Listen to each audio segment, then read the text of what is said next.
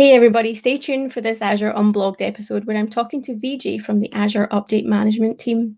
He talks about the product and how you can use it within your environment to patch your Windows and Linux machines, and also share some insights into how you can do that third-party patching as well. And lastly, he actually mentions the private preview that is running within the product, so stay tuned for all of that.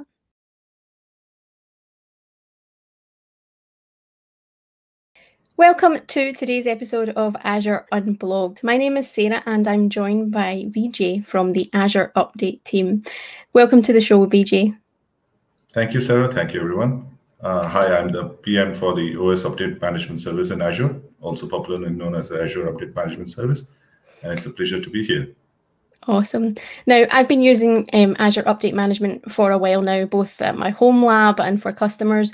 But for those that aren't familiar with the product, could you give them a quick overview as to what it is, please? Okay, so first things first, Update Management is a wrapper for the operating system's update service or package manager, right? And it allows you to, it's a wrapper that allows you to control it from the cloud and tell it when to execute updates and how you want to do it. So there's a nice documentation that we have there which kind of illustrates the same.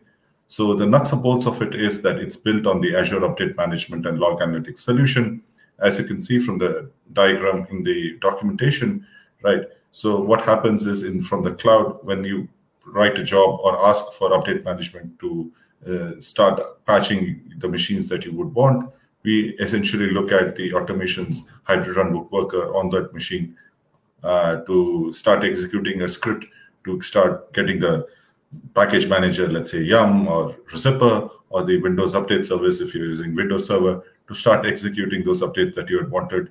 And we do additional checks like ensuring reboots don't happen and things happen in the time window that you wanted and does not perpetuate for infinity and beyond. And additionally, you can also ask us to do some pre and post jobs. So for example, if you have a set process by which you want to gracefully bring down your application and then patch the machine and then bring it up again, we can do all of those things. And finally, the store in this case is the log analytics. So all the information that we generate, all the logs, is stored there. And you can use the power of Kusto and log analytics to kind of slice and dice and build your own custom dashboards, queries, reports, and alerting, and all of that goodness that comes from Azure Monitor. Awesome. Now, thinking about a customer's journey into Azure, where does the Update Management solution fit? Is it a replacement for the existing patch management solution, or is it something they use in conjunction with what they've already got? Okay, that's a good question, Sarah. So Update Management solution, much like everything else that is built in Azure, is built for the hybrid cloud. We don't think of, on-prem and the cloud as variants. It's everything mostly in Azure is built for the hybrid world. And so if a customer is looking for a cloud-based mechanism to do patch control, they can start off with their on-prem assets, and as they move to the cloud, the Update Management solution can continue that journey with them. As such as for when you're asking as a replacement for the current solution, one thing to understand is that Update Management is a free solution, like free as in beer, right? Except for the part for the log storage, which goes to log analytics, but more or less it's free. And hence, it's a no-frills kind of product. So it meets the most common scenarios and needs. So based upon if you have certain complex needs, they may be kind of are out of the ballpark of the solution itself. But Azure and Microsoft has a buffet kind of a thought mentality when we build our services and products. So while Update Management on its own may not do everything, we have supplementary services like configuration management and automation and policy, which kind of supplement and help string together the same functionality that you may find in other commercial offerings in this same space. A good example could be WSUS, or the Windows Server Update Service, right? Which can be leveraged alongside Update Management to do things like baselining, update caching, and even pushing third-party updates to your machines. So while Update Management on its own cannot do it, we rely on we work on the capabilities of other services in Azure and Microsoft so that you have the choice to pick and choose what you want and how you want to do. So you actually mentioned third-party updates there, Vijay. Now, obviously, Windows and Linux patching is a big part of any customer's kind of environment, and so is that third-party update management. Where does Azure Update Management actually sit? Can it help deploy these third-party updates for you? So like I alluded to earlier, right, update management does not try to reinvent the wheel. It instead is a wrapper for the operating system and its capabilities, as in the package manager or update service.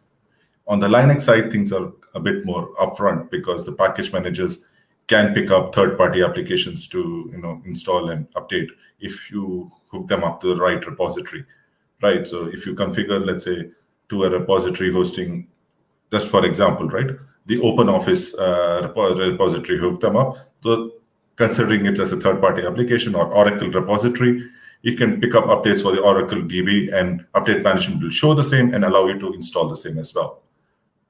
When it comes to Windows, it's a little more touchy because Windows servers use the Microsoft or the Windows Update service. And the Windows Update service can fetch and install, apart from the OS updates for the Microsoft applications. So out of the box, this is this restriction.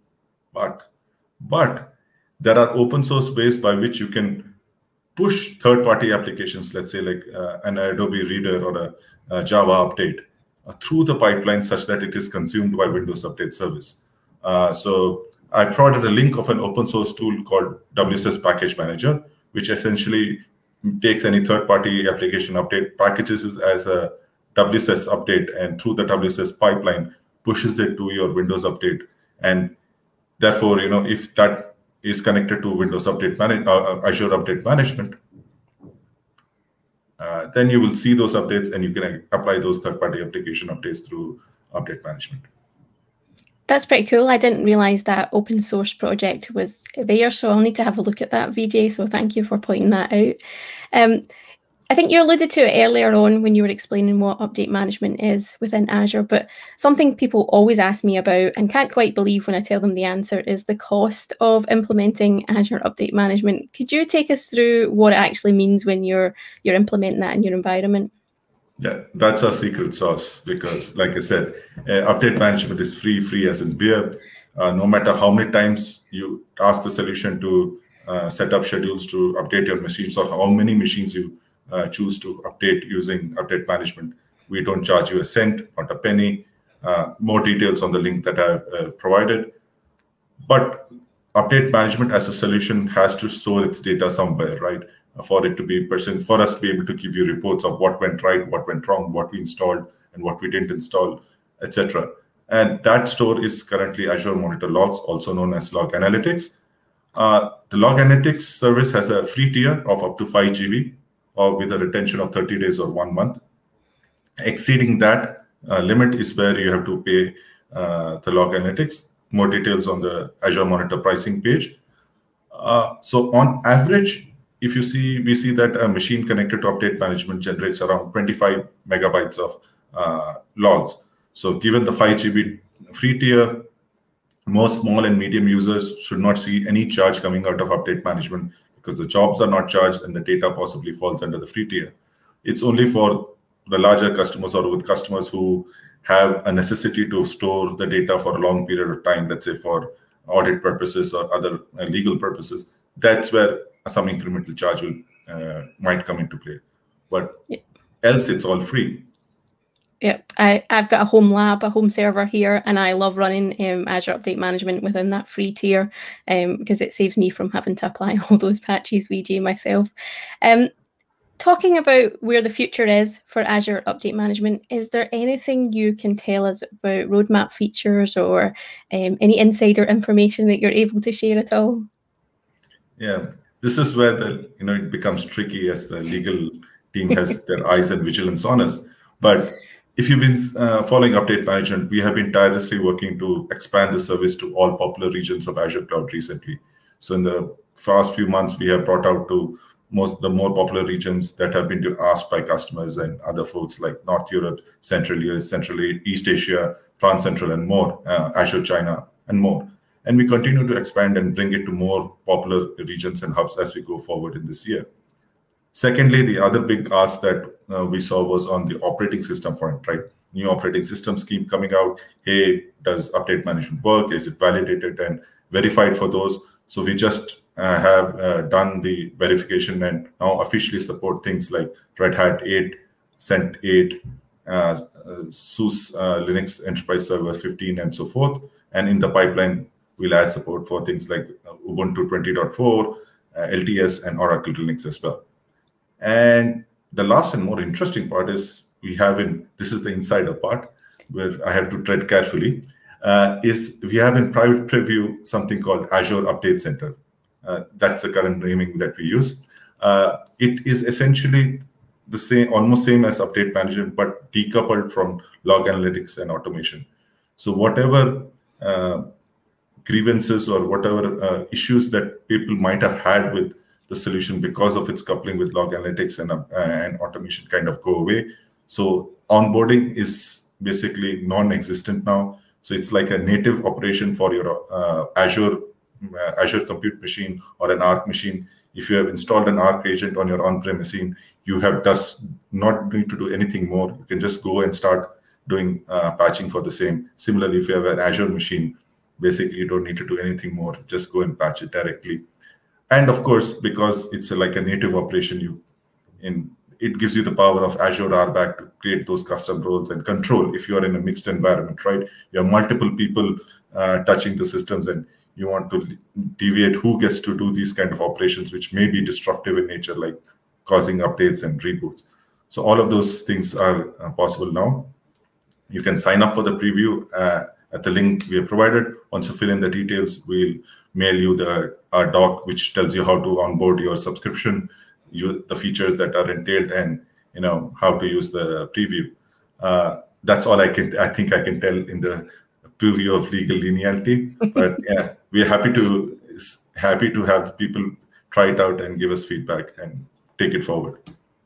Awesome. That sounds very interesting. I might try and sign up for that private preview myself, Vijay, to see what it looks like. Thank you so much for joining me today. It's been a pleasure talking to you and kind of working my way through the Azure Update Management questions that a lot of people come across. Thank you. Thank you, Sarah. Thank you, everyone, for joining in. So again, thank you. And we will be sharing the links that Vijay mentioned in the description box below, so make sure you check them out as well.